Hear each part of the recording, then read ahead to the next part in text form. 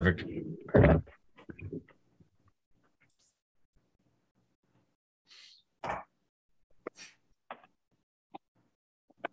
And you're good to go.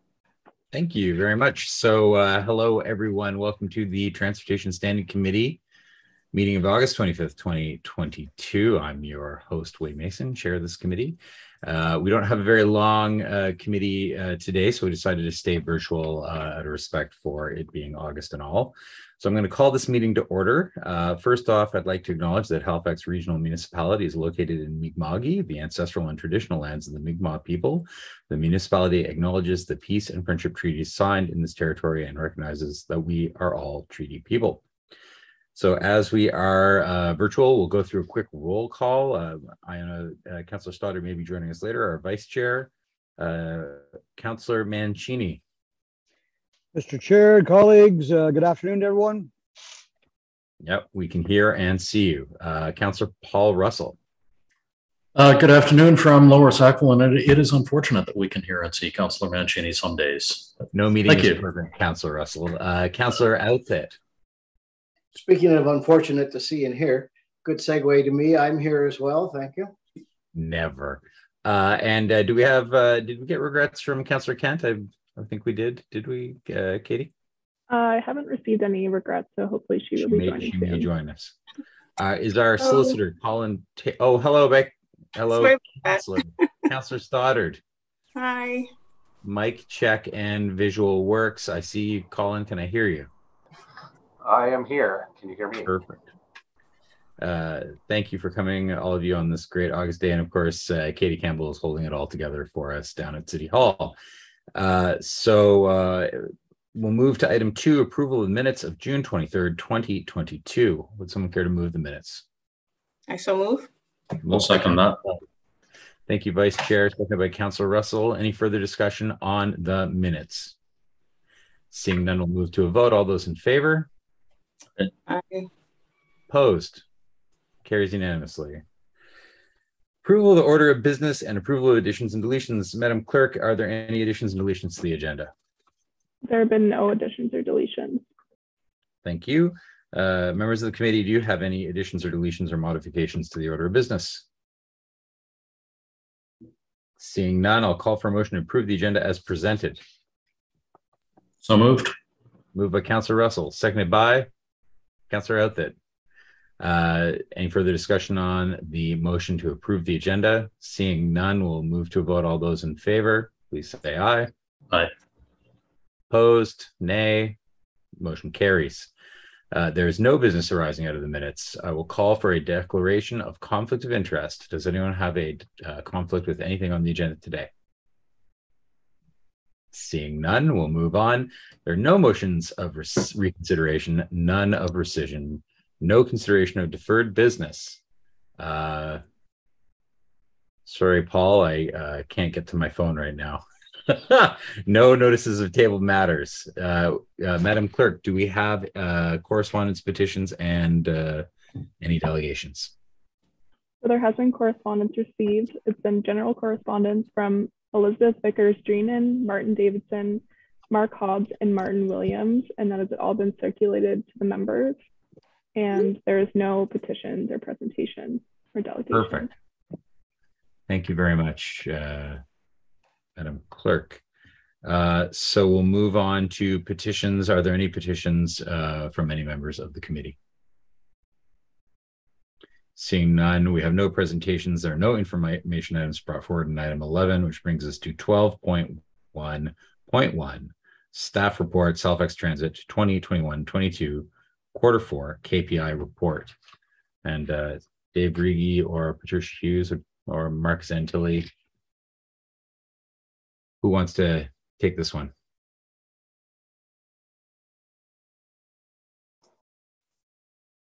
That'll be me. Perfect. Okay, Mark, please go ahead. Can everybody see my screen? Yes. Perfect.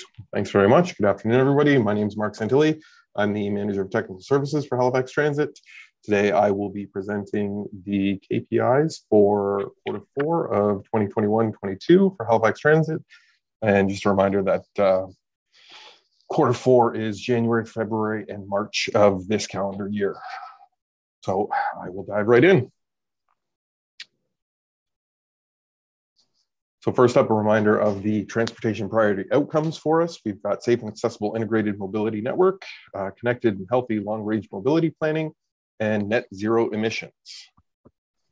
First on that list is the safe and accessible transportation network, for which we have 5 business plan deliverables. 2 are currently in progress and 3 are complete.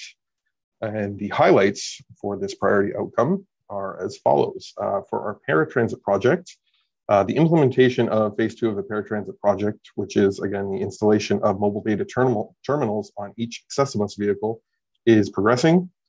The back-end installation, the end user training, hardware installation plan, and operator training are all complete. We are currently working through the actual physical hardware installation this week and next week. Regarding the transit code, an anti-sexual harassment campaign was launched in mid-July.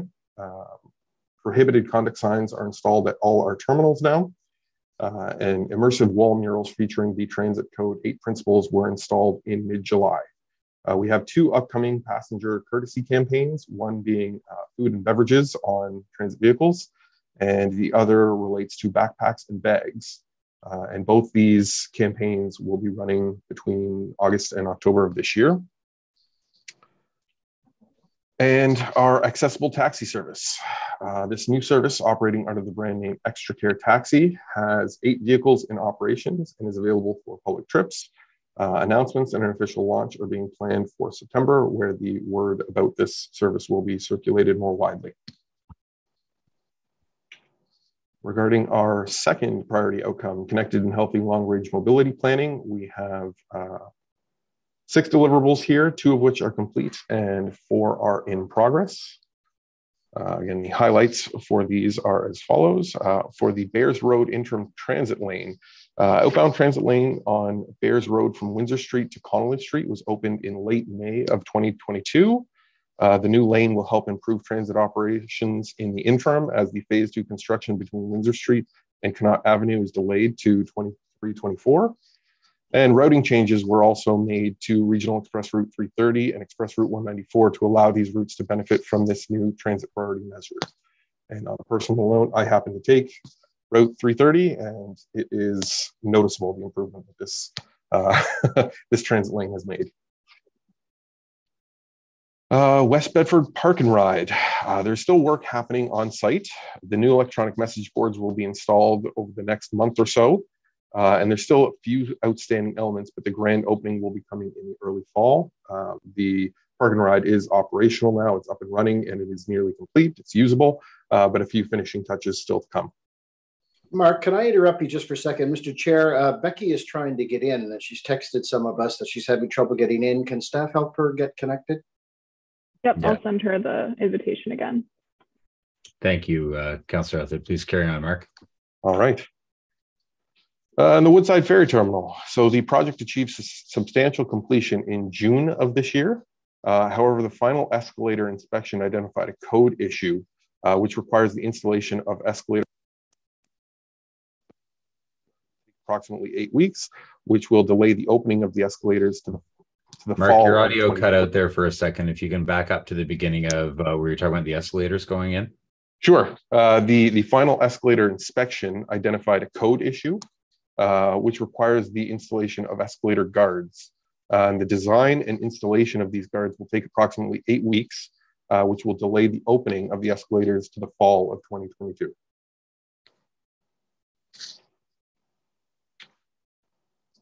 And lastly, for this priority outcome, transit route changes. MFTP changes planned for November 2022 are postponed.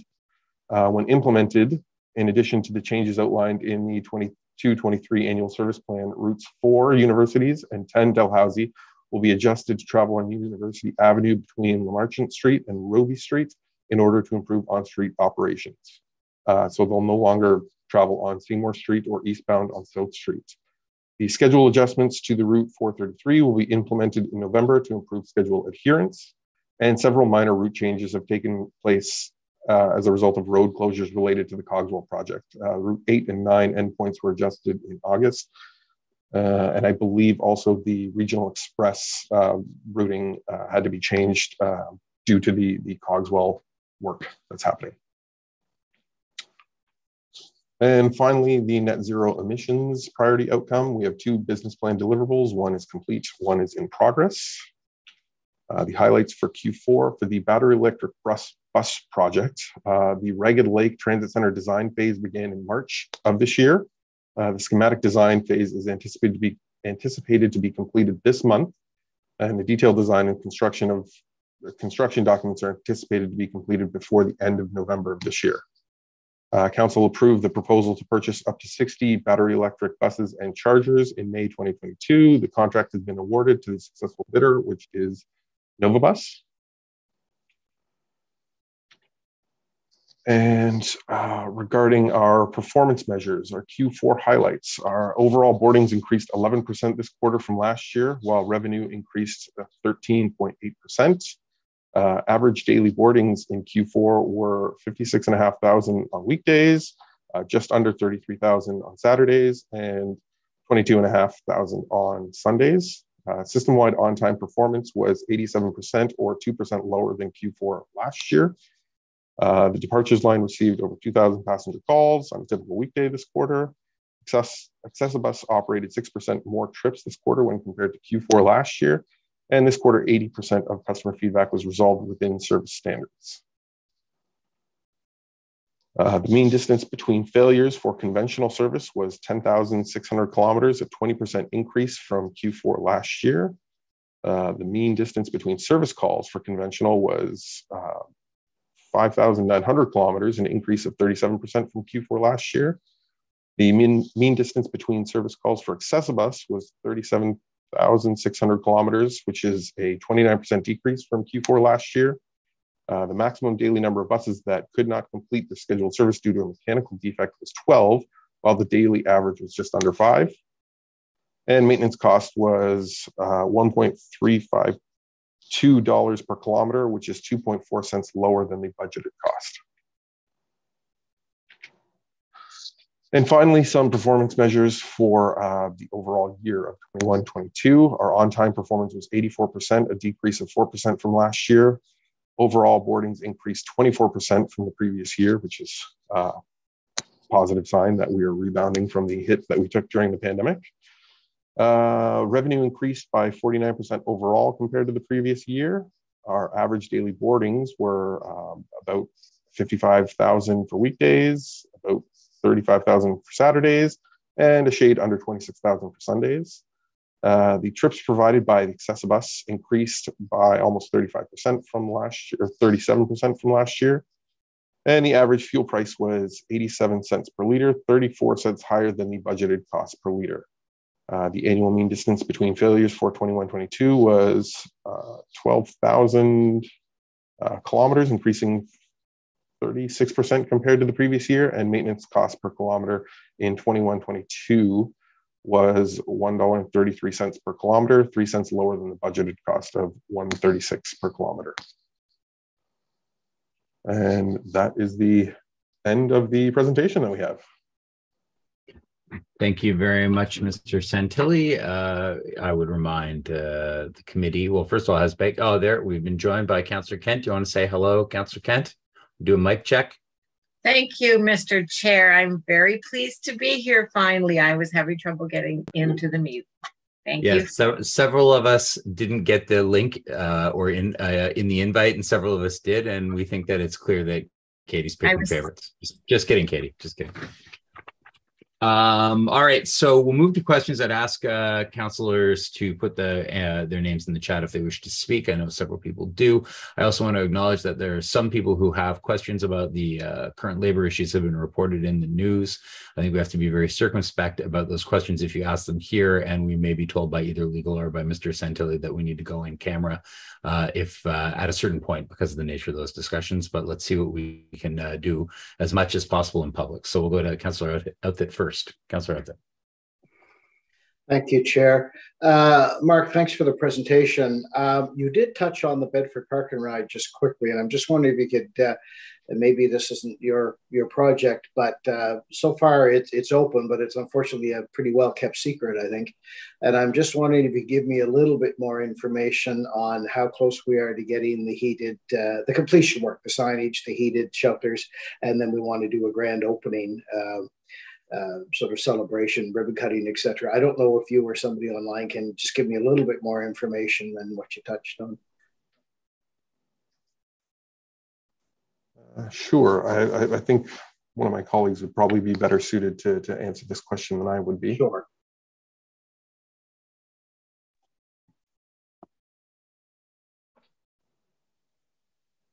Are there other transit employees on the call? There are. We're all here.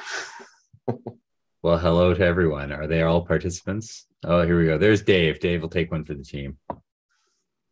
Yeah, I'll take the response by default. Through the chair of the committee, I think so. The biggest lead time item right now that we're waiting on is the shelters. And I think that timeline's into the fall, but I can certainly confirm that, Councillor Earth, and get back to you. And I think once we have the information, maybe we should have a conversation about at what point do we want to do the grand opening? And it might be that we just want to get it done sooner than later, if that's going to be, too far into the future. Because I know there are some, hate the word, but supply chain issues around those shelters that seem to be pushing the timeline out. So we'll grab that information and then perhaps we can chat about that. All right. Thank you, Dave. And thank you for your help with an issue this morning as well. I appreciate it. Of course. Thank you, Chair. Thank you, Mr. Riga. Thank you, Councillor Elliott. We'll move to Councillor Mancini. Thank you, Mr. Chair. And just to clarify, Mr. Rigi is referring to bus shelters, just to make sure everyone's clear on that one, versus the other type of shelters. Mark, thanks very much for the presentation. I do have a question about accessible taxi service. Could you remind us again, because we've been talking about it a long time and very excited that it's finally here. Could you explain again for myself and my colleagues and those who might be watching about how that surface is in relationship to what we've had in the past, and just to kind of a rewind and how do people access that service and the costs and all those kind of things?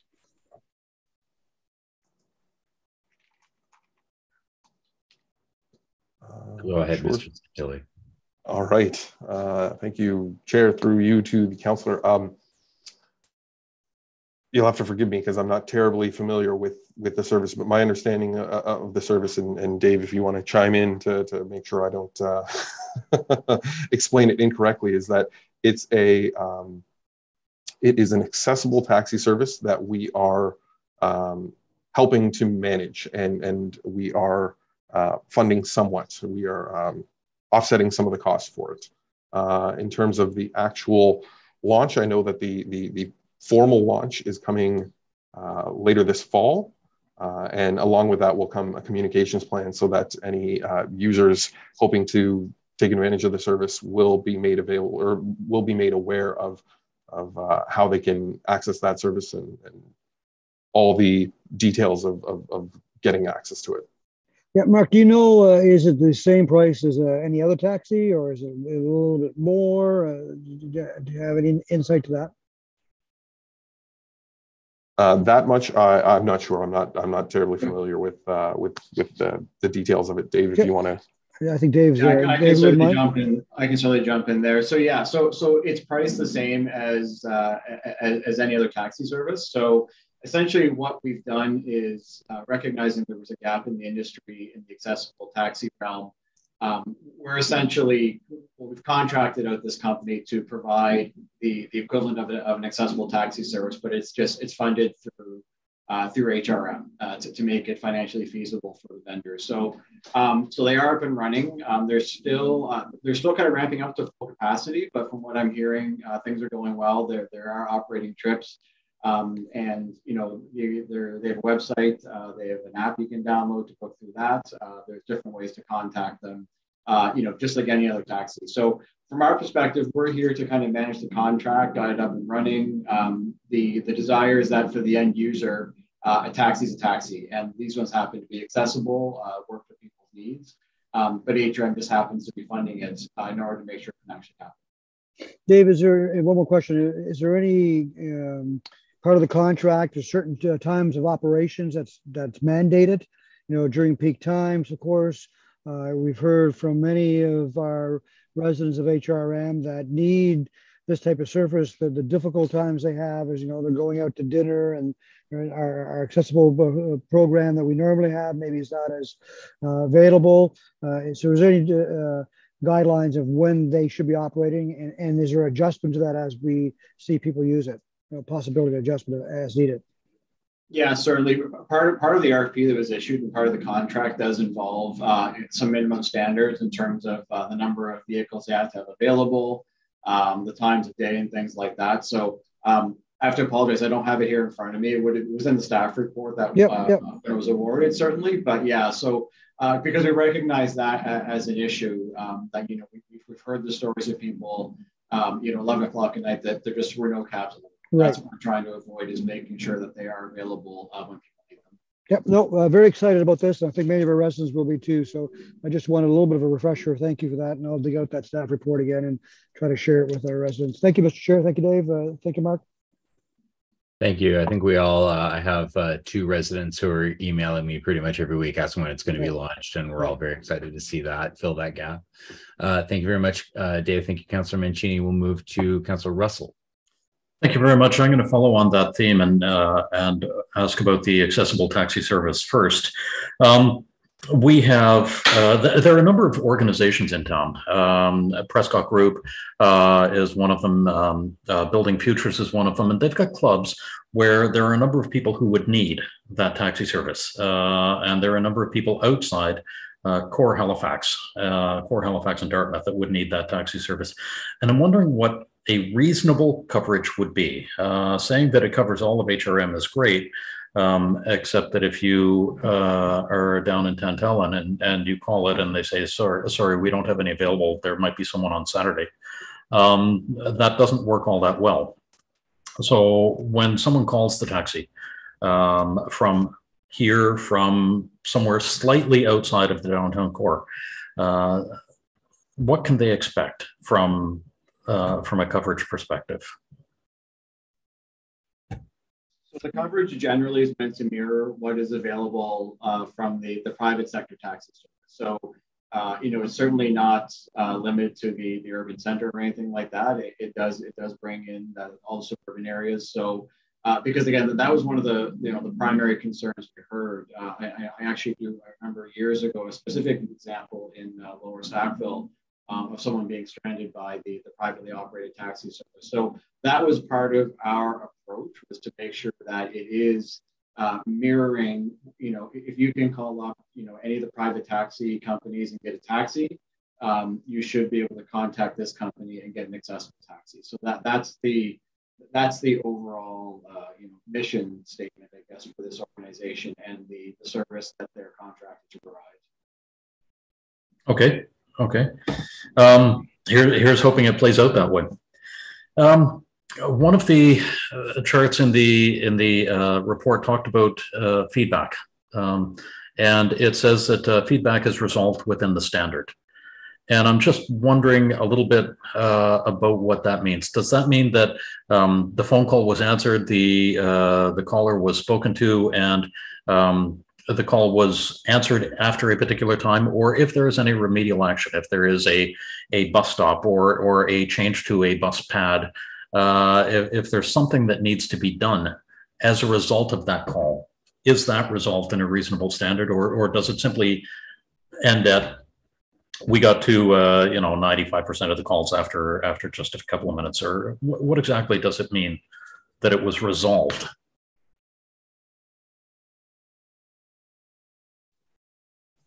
Please have that one. So my understanding would be that, like, that doesn't necessarily mean, like, in the example of a bus stop, it wouldn't necessarily mean that, you know, if a concrete pad had to be poured or something like that, that was done. This is more about getting back to the residents, making the contact, and kind of closing off the communication loop there in terms of what's going to happen. That standard, the customer service standard, would be more of like a contact center standard, I guess, than Another example would be if there's a request for a service change, whether or not the service change can actually be done. We've contacted the resident, we've had the conversation, and we've kind of closed off the communication. Okay, bringing it to something more immediate. If a bus pad needs to be shoveled because there's a lot of snow, or if there's a repair that needs to be done, are there standards that would happen to something that is much more immediate?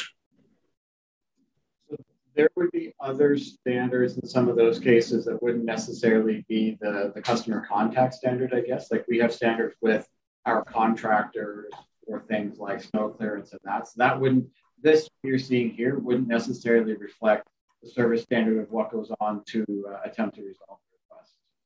Okay. Okay, thank you. I don't see anybody else, Mr. Chair. Do you mind if I just keep going? I've just got a few more. Well, 2 more. You got 2 minutes left, and then I'm going to speak, and then maybe if you want to come back for 3 minutes, you can do so. Okay. On page 28 of the report, we have customer feedback comparison.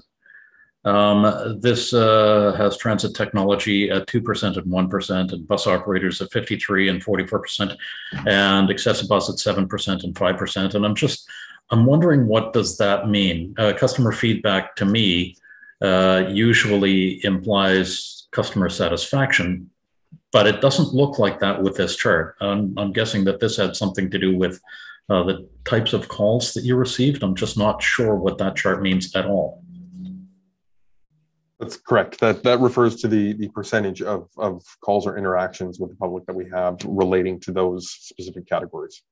Okay, so it is the number of calls, not at all related to the customer satisfaction. Correct.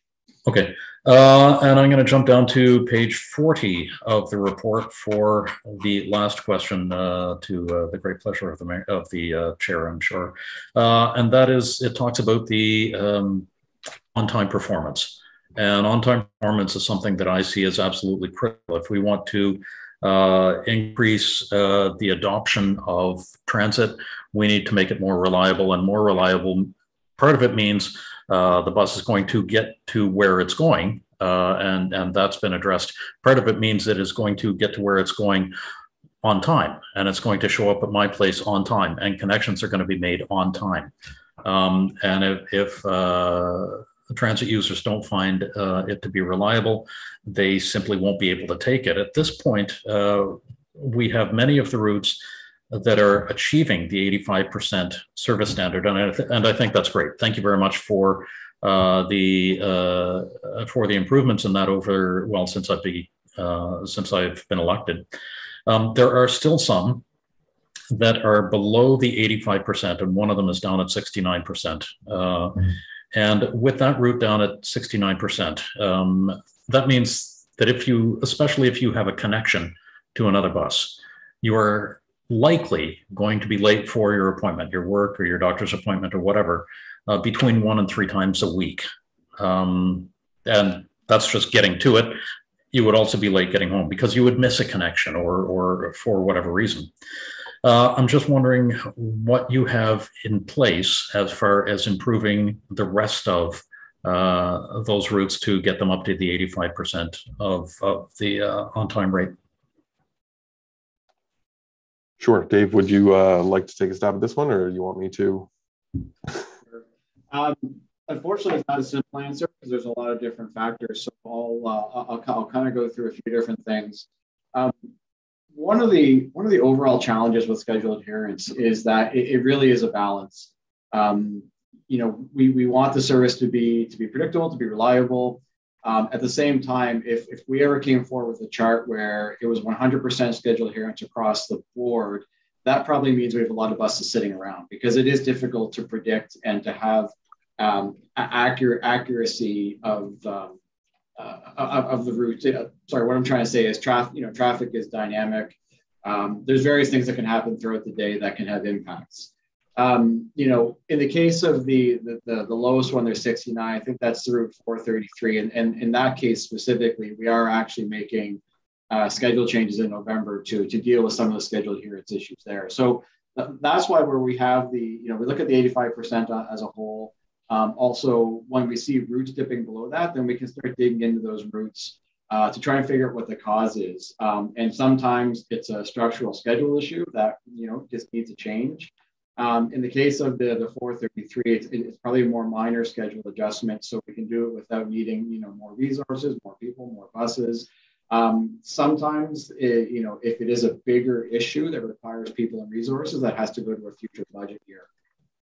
The other thing we would look at and consider is there any kind of temporary local condition that's leading to it? So, we've seen some of our routes drop low when we've had construction in some critical places like, paving on South Park, or there was a construction project recently where we were detouring around Spring Garden Road, so various things like that. So there's no really one simple answer, I guess. It's about, identifying where the issues are, seeing what will actually help it. And then in the bigger picture, it comes down to transit priority. And, as Mark had mentioned in the presentation, having the, having the Bears Road transit priority lane go through, that has done wonders for the scheduled adherence of a lot of the routes that go through there. I mean, the numbers would have been astoundingly bad for some of those routes, particularly PM rush hours. So, sorry, a bit of a ramble, Councillor, but it's with scheduled adherence, there's not really any one simple answer in the way we tackle it. No, and I get that, and I appreciate it. As far as if we were trying to achieve 100%, I understand that there would be surplus equipment lying around, which is why I haven't asked about when you might be increasing the 85%. But so I accept that. And I also see the differences year over year, which would indicate that there was a temporary condition, as you mentioned, with construction. So hopefully that will just get better. It may affect a quarter, but it shouldn't affect 2 years consecutive. So thank you very much, Dave and Mark, and thank you, Mr. Chair. Oh, you're welcome, Councillor Russell. Okay, so it's funny, what you're talking about to me is one of our biggest problems communicating with the public is the trend lines are good, but very, very jagged. Right. So, we can look at the aggregate and we can even look at it zonally and say, oh, things are moving in the right direction. But if you're the person who was on that bus that was disrupted by the major construction or the bridge being replaced or whatever, it wasn't good for you. And they're not going to accept that as an answer. So there's that dynamic push and pull. I also wanted to say to Councillor Outfit that I'm still waiting for the Spring Garden Road shelters. It's a supply chain issue, right? Like they're a year behind, and that's not anybody on staff's fault. They're coming, but they're not here yet. And there's a number of what was the phrase that I heard from staff? I have at least one shelter that was removed inadvertently or accidentally or unexpectedly. It's like when a car crashes into it or something like that, and that hasn't been replaced yet either. And it's been a number of months. So my questions are going back to the actual stats. So the mean distance between failure data is really interesting to me and really good, and that's something I want to kudos to staff, Mr. Santilli, Mr. Righi, because they have worked really hard to make that happen. Like that is something that we've talked about at this committee for the 10 years that I've been here, and to see significant changes, 36% increase in kilometers between failures on conventional buses is what I saw. Can you talk a little bit? It's a couple questions, so I'll do them all at once, and then I'd like you to talk a little bit about what's happening there, why that's happening, make sure that that's not that I'm not misreading the data, or it's because we have less buses on the road, or the older buses are in the garage because we have, that kind of thing. Second question was 24% growth year on year is good. I didn't see in there, but I think I saw some statistics in a memo we may have gotten. I think it needs to be front and center for the public. How are we doing compared to other transit properties in terms of recovery to post-COVID numbers? And I think we're doing well, is what I recall, but I think the public also wants to see that. And then I'm not going to ask detailed questions about this, but I think it needs to be owned and owned publicly, because the public is facing the challenges, is that a lot of our adherence and ability to deliver reliability is being impacted by the labor issues that we're having in terms of staffing bus routes right now. And I think, part of why we had this meeting when there's very little on the agenda is you don't want the quarterly reports to become so old that you're going to have 2 quarterly reports at once. And we're going to have another quarterly report shortly. And I think that report needs to have some quantification, some quants in it about how many routes we're unable to deliver. And I think that we also need to hear from staff about what's being done and what the timeline is to restore that. And I've already spoken to Mr. Righi. A big concern I've heard, especially from the St. Mary's Student Association, I had a great meeting with them a month ago, is will these routes by and large be back in place before school starts? Because more and more students are living farther and farther away as the core becomes more expensive, and they need to be able to get to school and get back. So there's a lot of concern in the community about that. We sure don't want those kids to start driving in, right? That'll only make it worse. So those were my 3 questions and my comment. I think we need to have the issues around routes that were approved but not delivered. We need to acknowledge that and enumerate that and talk about how we're going to fix it. But so those 3 questions over to staff. Thank you. Maybe I'll ask, I see Bill Cutler is here. I'll ask him to speak to the mean distance between failure question, and then I can cover the rest. Thank you. Happy to, excuse me, Chair, Mr. Chair, through you, actually, Mr. Chair, it was you that asked the question. I'm sorry, I'm gapping here. I'm looking at my KPIs as I speak. Simply put, cost per kilometer and our mean distance between failure are improving solely because our economic replacement point was once never, or make it last as long as possible. We're slowly increasing that to 14 years, and we're incrementally getting closer to that. With a 14-year replacement point, we're getting a refresh of newer buses. This takes a long time, as you can appreciate, but as we get incrementally close to that, we're fitting within the envelope of warranties, and our extended warranties, while raising the upfront cost of the bus, are starting now to show a lot of recovery to the tune of $100,000 a year. So it's all having a domino effect. The newer equipment, fewer breakdowns, better warranties through spec writing, and then you know, I just one subtle bragging point is with the low staff that we've talked about with attendance issues, et cetera, you know, meeting these preventative maintenance schedules within fleet has been a test to their, you know, how resolute the team is in keeping the service up and running, clean, safe, and reliable. Thank you for that. I just want to say I remember the presentation on maybe even moving it to a replacement every 12 years and being able to no longer do the midlife refit piece. And I think it's really important that the committee recognize that this 14-year replacement piece is what's driving this reliability. And it was very controversial at the time, and 12 was even more so, which is why we haven't done it yet. But anyway, to my other 2 questions, over to Dave. Thank you, Mr. Cutler. Thank you, Mr. Chair. Maybe just before I dive into those, I do, I mean, I'll take executive director privilege and just, Bill's a bit humble, and I think, you know, buying buses, replacing older buses is certainly one thing, but Bill's entire team in Transit Fleet really does a fantastic job to keep these assets running and to improve maintenance practices. So there's certainly a lot that goes into there, and they do a great job to keep these very expensive assets that frankly lead very hard lives in what they do on a day-to-day basis up and running as much as they do. So certainly kudos deserved there. So I'll start. So in terms of COVID recovery, you know, weekends are getting, actually, we've hit 100% a few times, and weekends are generally quite close to pre-COVID levels now. There's fluctuations up and down, but they're generally getting quite close to weekend levels. Excessive bus generally is also near 100%, so we're seeing nearly full recovery there. The remaining one is weekdays, of course. We're tending to fluctuate, I would say, between maybe high, like 78, 79% of pre-COVID. We've got up as far as like 85, 86%. Again, that does fluctuate. We've seen some pretty good uptake so far on the free summer Fridays as well, so that's been positive to see. In terms of where we rank, we don't, you know, CUDA, Canadian Urban Transit Association, not collecting that data, so I can't necessarily, you know, provide a table or something quantitative about that. But, you know, anecdotally, we are still among the highest in the country in terms of recovery.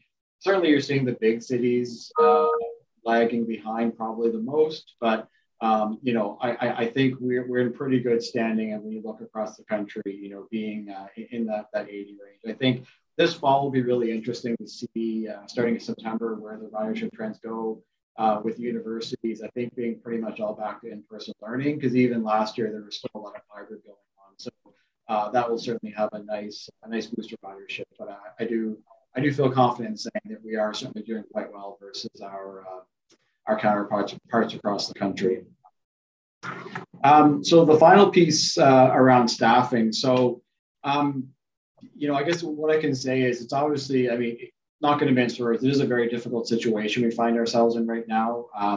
We had a significant increase in retirements and things like that over the course of the pandemic. I think like many organizations, we've heard about the gray wave coming. We've heard about it. Well, it actually crashed on us. It is what's happened. A lot of people that were retirement eligible and otherwise wouldn't have retired decided to retire during the pandemic. So that was kind of the beginning of the hole we find ourselves in. So the current labor market, certainly is incredibly challenging. Like many other organizations, we are struggling to hire. We're struggling to recruit. So what our team is doing, working with human resources, is just really getting creative in how we recruit, getting out into the communities, finding people that maybe would have never seen themselves in an occupation like this and helping them see themselves in an occupation like this.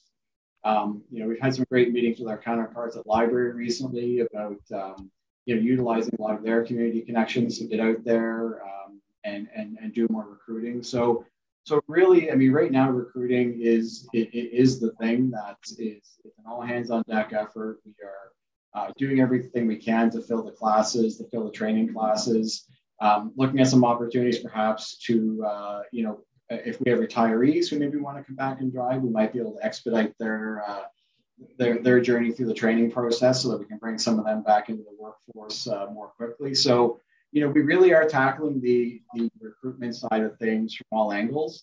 It will take time. That is the reality. We are, I would say we're probably about 40 operators short of where we should be right now. So, that will take time. For context, how many operators are there, just so people know the scope of that? I think it's around 640, 650, something like that. Thank you. So it is a significant chunk. The other side of it is the absenteeism side. It's public information that comes to council around absenteeism rates, and ours, frankly, ours have never been great. So that's another impact, that there is high absenteeism. So we are, again, working with our colleagues in human resources to tackle that. I think, sorry, I just kind of lost my train of thought. I think, ultimately, it will take time. And I think, I guess maybe if I can go to the demand side in terms of the service levels, we've reduced back pretty much all the service we can without going in and completely rewriting the schedule, which is a very major endeavor. And of course, we've deferred the planned service improvements for November, which was obviously a very difficult decision. I know there's a lot of things in there people were waiting for, but with the staffing situation, we simply didn't have a choice, and we had to push that forward. So in terms of, when will we be back? I think it's a really hard question to answer at this point in time. I think I can see that we're starting to turn a corner.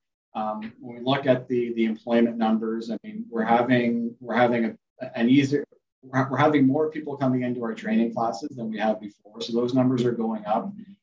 The number of people exiting the organization looks to have peaked probably June, July were pretty high months, but that number has dropped a lot this month. So those are the kind of metrics we're measuring very carefully. How many are coming in, how many are going out, and making sure they're pushing that in the right direction. So I don't have an answer today in terms of, when we'll be back to full staffing. It took us a little while to get into the situation, and it will certainly take us a little while to get out of it. Okay, thank you for that. I've certainly seen the training bus around more than usual. Tony Mancini asks, how long does it take for to train a driver that has no experience? So it's a 7 weeks in total, 6 weeks of both classroom and then practical driver training. And then a 7th week is out with mentors. We pair them up with an experienced operator who can, so the trainee will actually, drive the bus for the week under the assistance of a trained operator. Yeah, so 7 weeks. Thank you for that. There's no further questions, so I guess that's it. Staff, thank you very much for this presentation. I look forward to the next quarterly report in a month, I guess. I don't know, maybe 2. Really appreciate you being here today. Thank you very much. Thank you. This means that we move now to 12.2, members of the Standing Committee. 12.2.1, Councillor Mancini, you have a motion to put on the floor. Yeah, thank you, Mr. Chair. I'll put the following motion on the floor, that the Transportation Standing Committee requests the Chief Administrative Officer prepare a staff report that outlines opportunities and challenges related to a public safety in the Halifax transit system and options to mitigate these challenges. So moved. Second.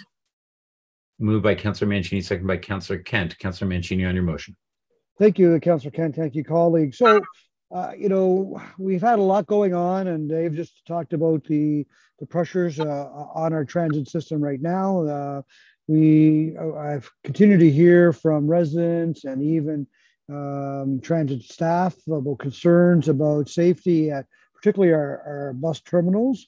We have a lot of folks that are using the terminals as a place to get out of the weather, utilize our Wi-Fi, use the washroom. There's some behavior that's not appropriate behavior. In no way am I suggesting that anybody that is homeless or living rough is, they're all folks in this category, but those are some of the folks that we're hearing from staff and riders. You know, our transit staff are under pressure and under stress. So are many of our riders, right? I mean, the pandemic has hit everybody. And so I think folks are a little more short with one another, and we've probably seen an increase in conflict. We have what's called our PPA, our Protection Private Property. And that's so that if someone has done something that's inappropriate or dangerous, that we can have them removed from properties and not allow them back to our properties. I understand there's some issues of applying that to our buses and our ferries. So is it time, this motion, to take a look at that again? Can we add some more teeth to that? You know, does transit need its own street navigators? As I hear from transit supervisors that they're concerned, and it's not just about enforcement for them. They want to be able to help people that are in need, you know. Are we able to engage with HRP and increase patrols at terminals?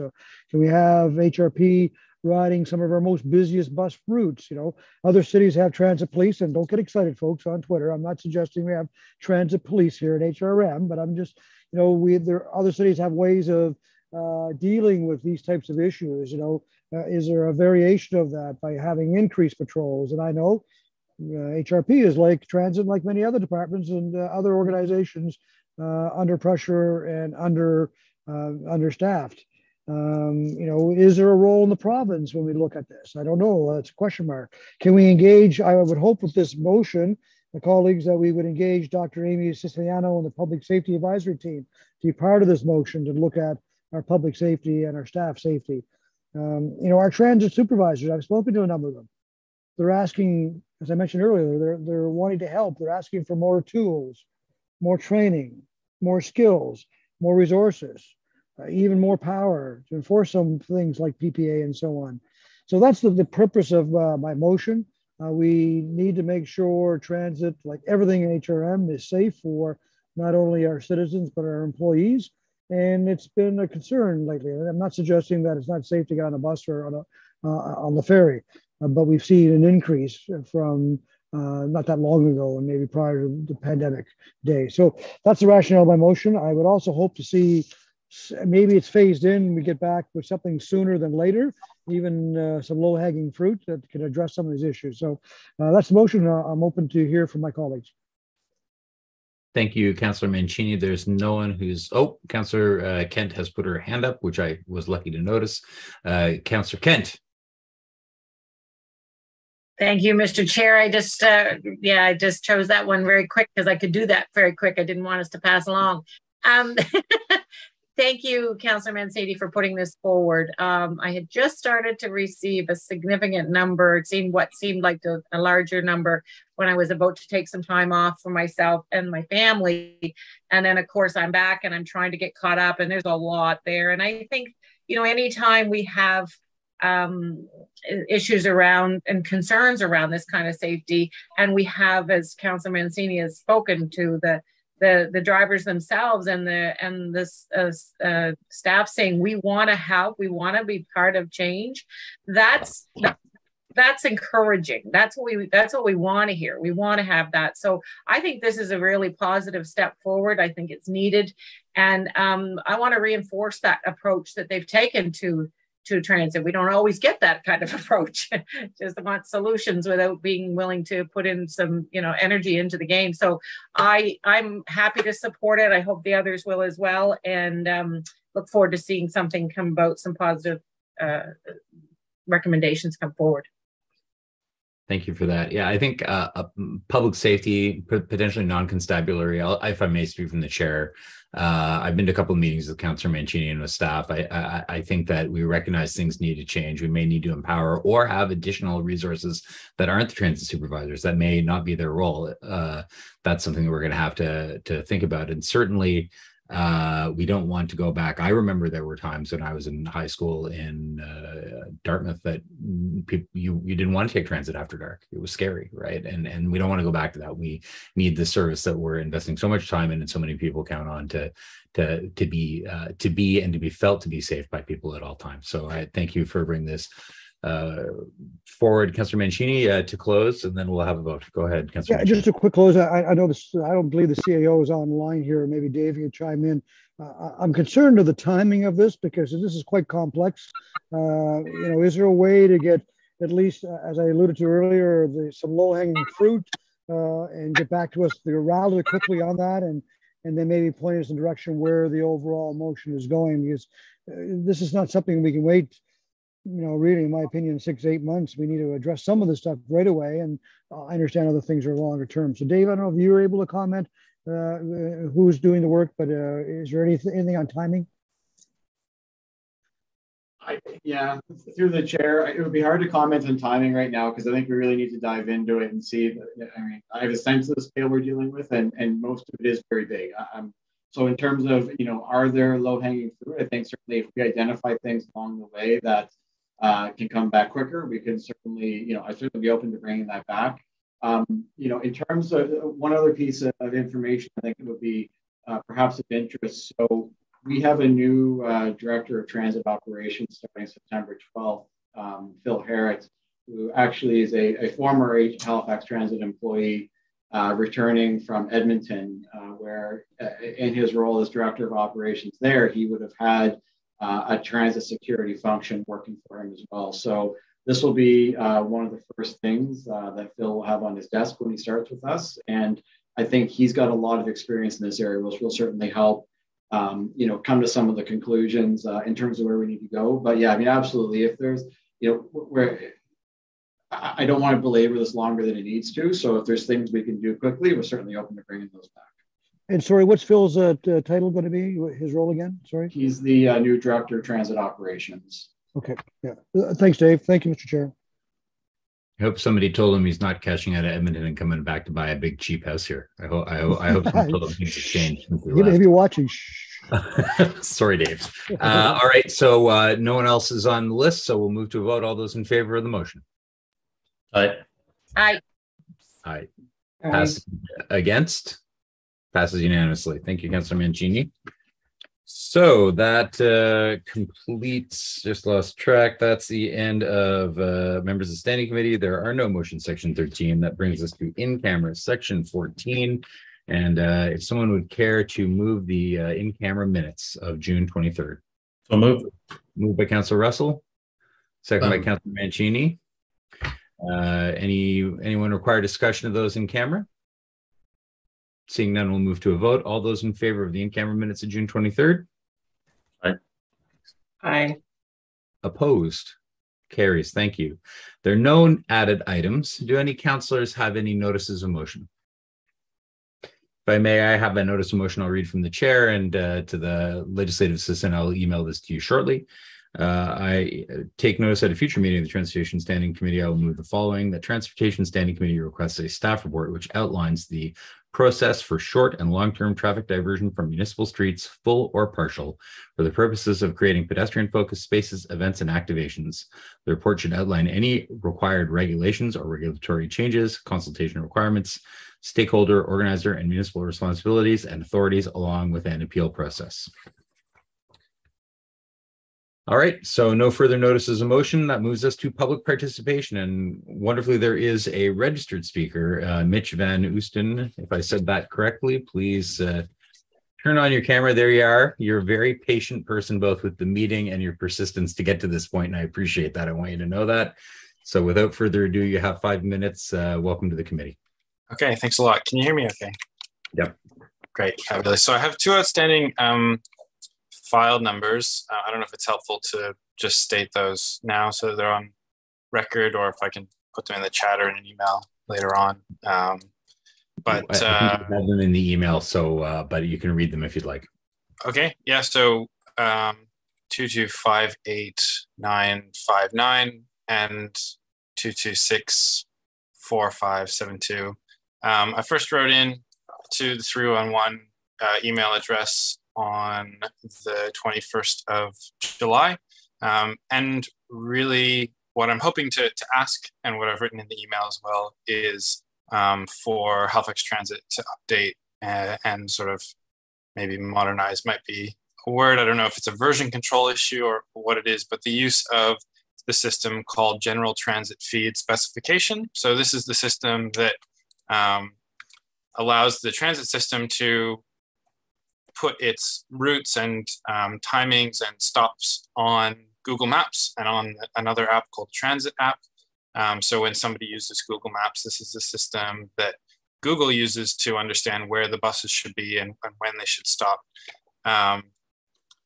When routes are on detour at the moment, what I've noticed is that Halifax Transit, instead of updating the real stops and timings for that detour, there's just a little yellow note that says this route's on detour, these are the turns it's going to take, and somebody has to sort of guess, a user has to guess where the stops are going to be. And so Google will try and give you the best route to take based on the existing data. But if that route's on detour, for example, and the specific example that I've been running into is the Route 4, which is detouring around Spring Garden Road at the moment. So Google thinks in general it's the best route for me to take from my house in the North End to where I work at the Maritime Building in downtown. So it will tell me to take the 4 all the way to the end of Spring Garden, which is not actually a real option at the moment because it's on detour. So when I've used Google Transit or other transit apps in other cities where detours have been happening, those detour stops and routes are updated for real on the app. And so people are able to then choose the optimal route, acknowledging that some routes are on detour. So it might tell you instead to take the 1 or instead to take the 10 or some other route that is actually available because it's not on detour. So that's what I'm hoping that Halifax Transit can adopt. And I hope that would be quite a low cost and easy thing to do. Well, thank you very much, Mitch. We appreciate you coming. You've been excellent on this. It's kind of advocacy that's great to see citizens undertaking, not letting go, dog with a bone, all those jokes. So questions of clarification from the committee.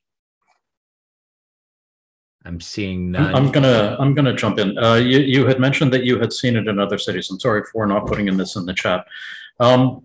For the detours that had happened in other cities, were they a short-term detour or a long-term? So if it was a detour for a day or a week, would you have noticed if that was one of the ones that was updated, or would it have just been a longer-term 6-month or something detour?